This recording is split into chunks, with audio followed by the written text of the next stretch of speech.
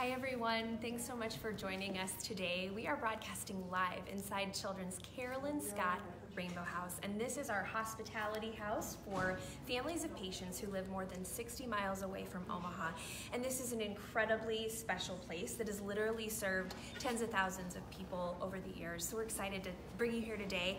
And our guide is Terry Patterson. Hi. Hello, thanks for showing us around. Oh, my pleasure. Today, Terry is our Director of Family Resources. And if as we tour you have a question for Terry about the Rainbow House, just put your question in the space below and we will monitor those and respond.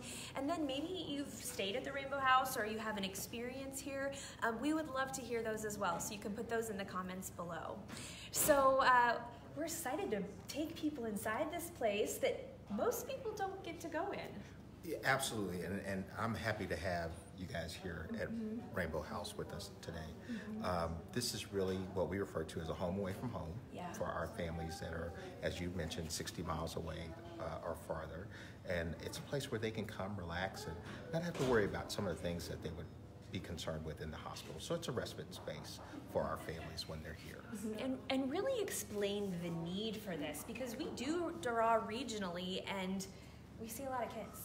We see a lot of kids, but you know, the thing that we have to remember is that there's a lot going on with families who have chronically ill children or medical needs. And so the Rainbow House really provides a place where people don't have to worry about where they're going to sleep, maybe where they're going to get a meal, where they can relax, where they can take their mind off of some of the things that are going on at the hospital and just kind of decompress here. So you know, really hospitality houses have a multi-function. It's not only to sleep, but it's to find community with other people who are going through the same situations that they're going through, that they can share and be supported in that manner. I'm really glad you brought up that point of community, because I know talking to patient families, you hear that word a lot. You know, I met someone who could understand truly what I'm going through. So as Mitch is showing people around this space, it's pretty stunning. It is.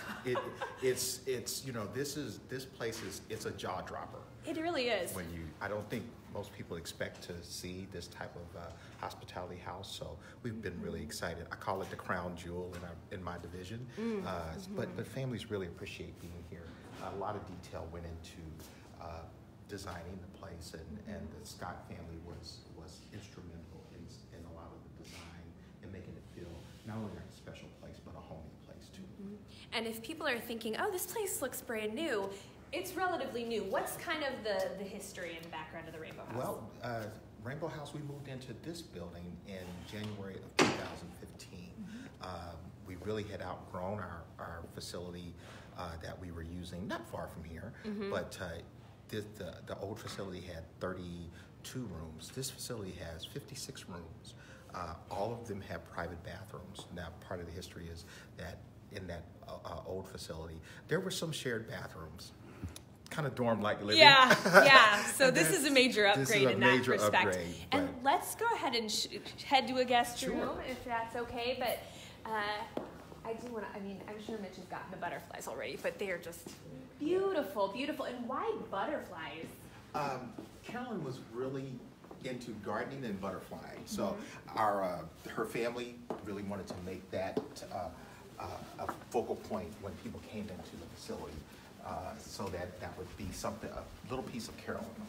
Yeah, and I think I remember hearing this, tell me if I'm wrong, that yellow was one of her favorite colors, and so you'll see a lot of sunny yellow in the Rainbow House. All the art is done by children out in the community. So we're going to go into this room, and we're just going to show you kind of what the rooms look like and how they're set up. All of the rooms are, like we said, private rooms. Each one has at least one queen bed and a sofa sleeper. We have 12 rooms that have 2 queen beds and a sofa sleeper. So for our larger families, if we need to accommodate a little larger family, we're able to do that. As we talked about, there's private bath for each room. Really nice and spacious. Yes, and you'll see this room has a tub. So that's good for some people who want to use the tub for their smaller children. But then we also have 6 rooms that are 0 entry showers, so that a person in a wheelchair would be able to just roll right into the shower. Televisions, we provide cable and then Wi-Fi for our for our guests. Sure. Security, there's some locking safe in each one of the closets here where people can keep some personal belongings. We'll talk about where they can keep some food items along the tour. Perfect. Here. But this was a major upgrade to what we'd had. Absolutely. The private bathroom is just, you know, you can imagine sharing a bathroom. I mean, you make it work because it's what you have and you're grateful for it, but some people go back to their college dorm days, but it's not something that as adults we would necessarily choose to share. I mean, although it's community, they're still strangers in some way. That's true. So. And I want to talk about capacity. Like, how full is the Rainbow House typically? And we talk a lot about how we're growing because we're full at the hospital. Does that extend here? Yeah, absolutely. We really reflect what the population is at the hospital. We run at about a 85% occupancy rate. We have 56 rooms. So, you know, on any given day, we're running at about 45, 46 rooms. And then when we're at capacity, we're running at 51, 52. We try to hold a couple of rooms in reserve for late night admissions. If we have a neonatal intensive care family comes in, family is flown in emergently, and those people are going to need to stay. We try to make sure that we have some place to accommodate those families. And I know as we walk to a family space, your background is a certified child life specialist. Why is it important to have spaces like, we're going to go walk to the playroom, why is it important to have spaces that, you know, it's not just like a hotel, like we need places to unwind and places to meet people and gather? Why is that important? Well, first, we're Children's Hospital. I think that's the thing to remember. And we want to have places where children can feel safe, comfortable, really be able to get into the environment. So this room is one of our play spaces where the children can come and they can feel at home and be comfortable. For our older kids and parents, we have pool tables, but in this smaller area here, playroom setting for the younger children. From a developmental standpoint, it's very important for kids to play. They express a lot of their emotional state need through their play. So you might find the kids just having a good time, but there might be kids that's struggling a little bit with what is going on with their brother or sister, and that might come out through their play. So, and then it's a stress reliever for them too.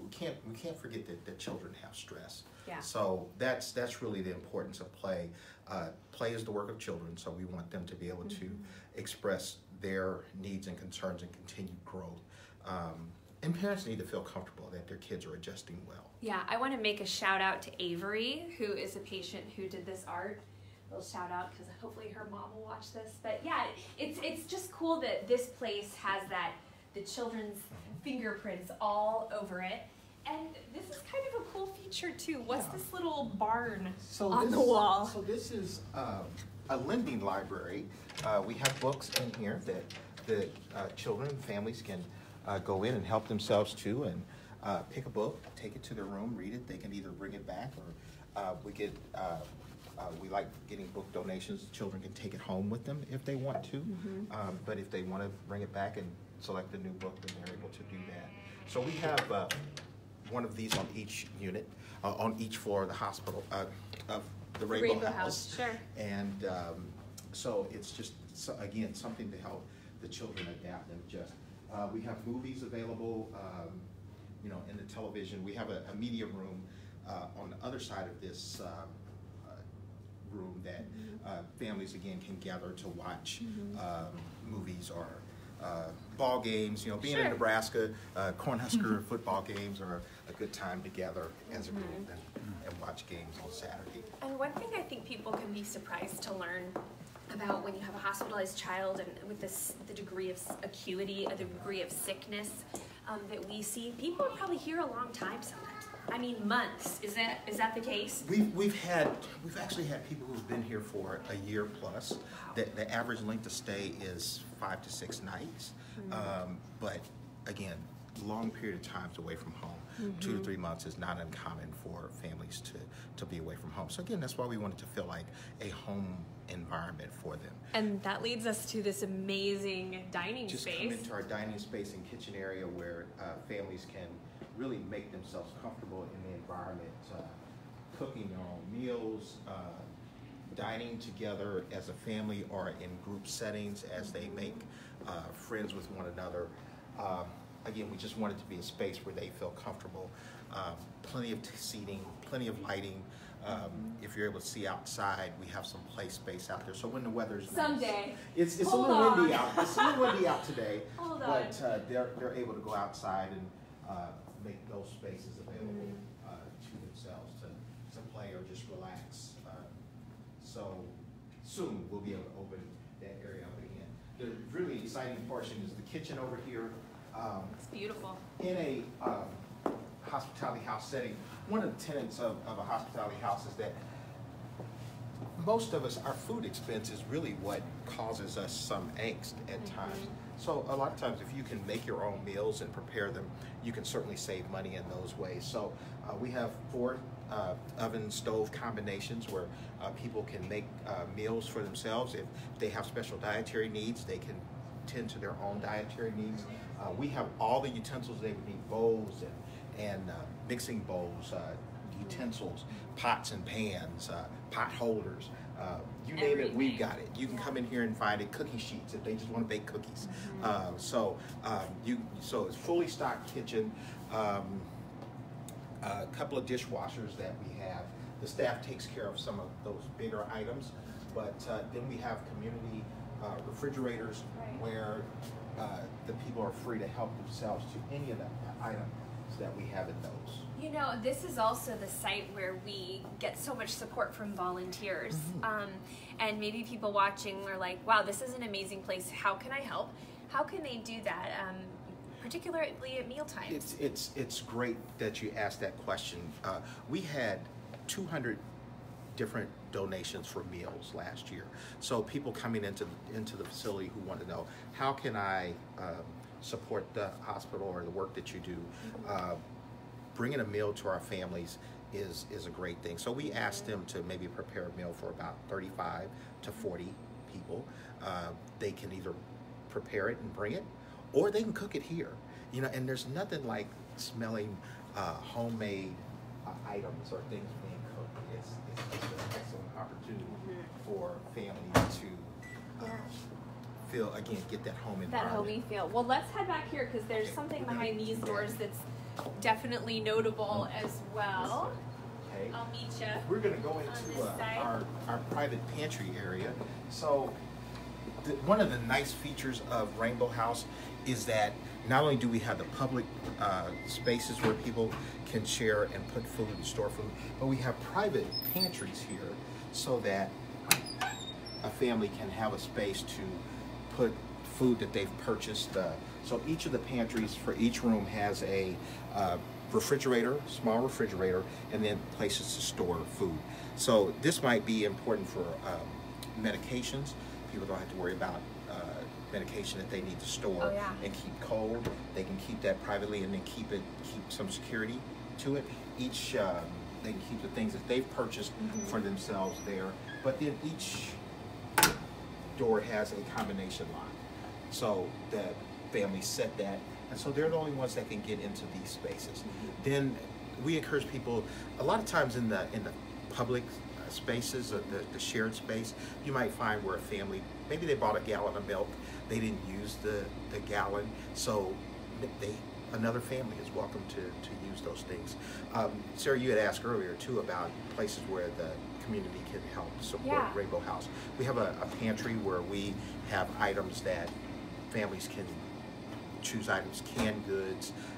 Kind of a wish list? Yes, we do have a wish list on our website, so that helps families too, so they don't have to go out and purchase some items in the that would be on the pantry list. So they can help themselves to that. I can show you that over here if we have microwaves and things along those lines, but these are just items that anyone can help themselves to. So some dried goods and canned soups. So again, it helps people who might have some limited resources financially to kind of help get them over the hump. Yeah, that's such a good point, because if you have a sick child for a long time, I mean, that is financially can be really tough. Absolutely. So, Absolutely. and then I know, you know, we care for the littlest ones too. We've got some special freezers for the breast milk. Breast milk freezers. We got it covered. And so everything is taken care of. I think we try to think of everything here at Rainbow House. We had a lot of feedback from our families that had stayed here in the past, that said, hey, what is it that we're missing? What do you need when you're away from home? So these are some of the items that the breast milk freezers were certainly a result of talking with our families. So we will head up that, and head up this grand staircase that's just such a focal point. But I know they got some important stuff down here too. Got some laundry, so the families are able to do laundry down at the end of the hall. We also have a fitness center, because sometimes you just need to work off a little bit of that stress. So, so we have a couple of treadmills and a bicycle in there that people. Nice. And again, for those who are just tuning in, this is the Carolyn Scott Rainbow House. So we've got this piece of art up here. Terry, what can you tell us about this? It's pretty stunning. The family commissioned this. This is a picture of Carolyn holding her first grandchild, and from what I understand, it's her only grandchild that she was able to meet. But this really is Carolyn holding a baby. What better? It's beautiful.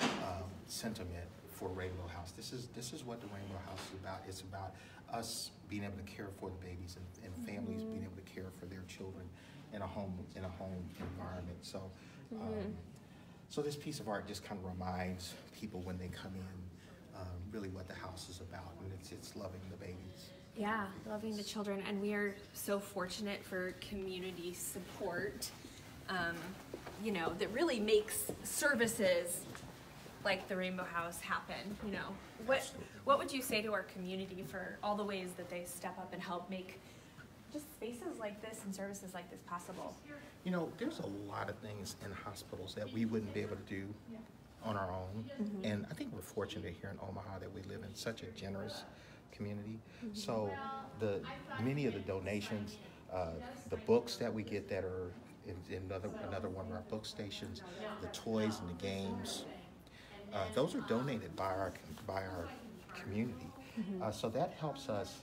I see a couple of games sitting out on a table where kids can come and they don't have to be isolated and away from their friends and feel like I'm missing out on something. Right. I mean, all of us miss home, but we're trying to create a space where people feel comfortable in doing those things. So the community bringing us food or bringing the families food or donating items that we can utilize here, that really helps support the work that we do at the hospital and extends here to Rainbow House.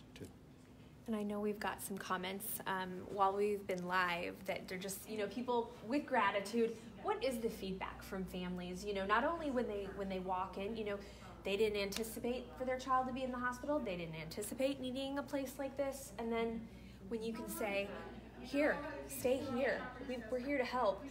What's the feedback that you receive on this place? This is a place that creates one of those wow moments.